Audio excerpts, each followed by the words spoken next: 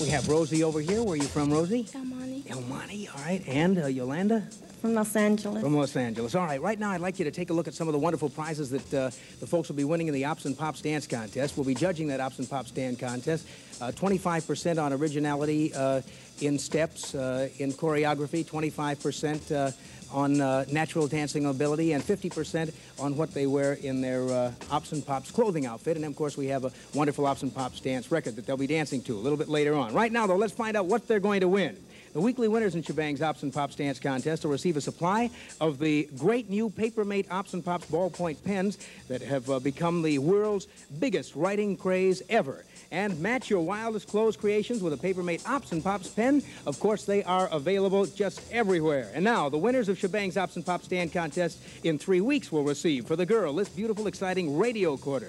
You know, plain radios are out, radio recorders are in, and this new combo gives you radio, easy push-button type, tape recording from its own radio and playback. Radio recorder, available wherever radios and records are sold. Plus, both the girl and the boy winner each receives this great his and hers Honda.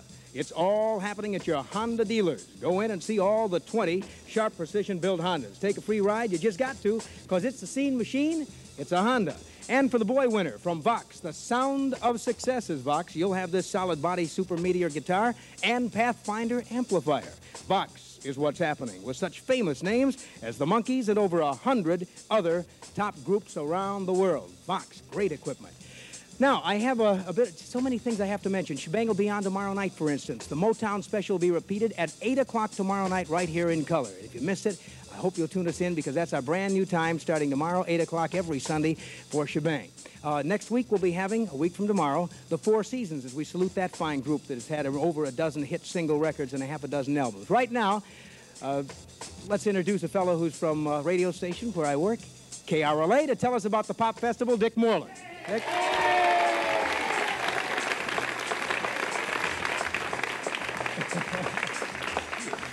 Well, Dick Moreland, I'm sure you all know, Dick is on KRLA on the weekends, and of course he's the program director, and he and a whole crew of guys went up there. What happened up there? Well, I went dressed rather conservative, something like this, and a change of beads, and frankly, I'm glad I didn't wear a suit up there, because I think they probably would have arrested me for being a troublemaker. Everybody was casual. It was most casual affair and very colorful in the clothing. Most of the people from the San Francisco area went in serapes and all types of colorful clothing, and the hair was long and lots of flowers in it, and it looked beautiful. You know how wonderful that the theme of something like this is L-O-V-E, no kidding. And to prove that there was a lot of love up there were no incidents, were there? None that we could find anywhere. As a matter of fact, a lot of that was caused because the police didn't look for incidents. They really just kind of casually went along with it. Motorcycle policemen had bouquets of flowers on their motorcycles, and the chief of police was running around in the typical German helmet thing with, you know. I think we're getting. Oh, I thought maybe we were getting a shot. There we're getting a shot. What do we have there, Dick? Is that that's Peter? That's Peter Tork standing in the middle there.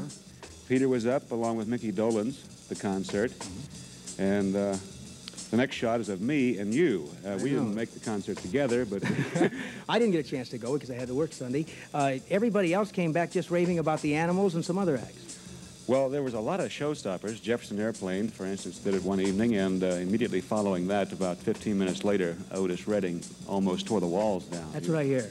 The Bloomfield thing, Paul Bloomfield, new blues bands put together, and that's really... More than anything else, what do you think this has done for popular music, Dick?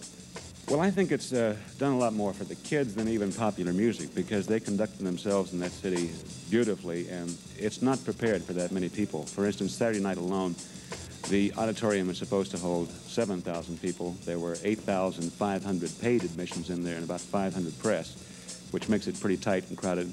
And the fairgrounds had 35,000 people at the same time.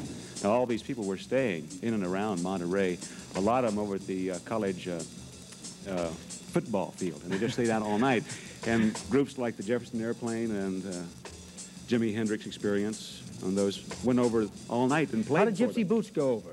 Well, Gypsy did his usual number, and he was everywhere. He insisted that he... Spreading flower power. Spreading flower power, and he finally convinced them that he had to go on the main stage, and he made it up there the last day. He would, too. Oh, what a publicity. Dick Moreland, thank you very much for telling us about the Monterey Pop Festival. KRLA's Dick Moreland. That's great. How wonderful. How wonderful that all those people can get together and just have one great time. Here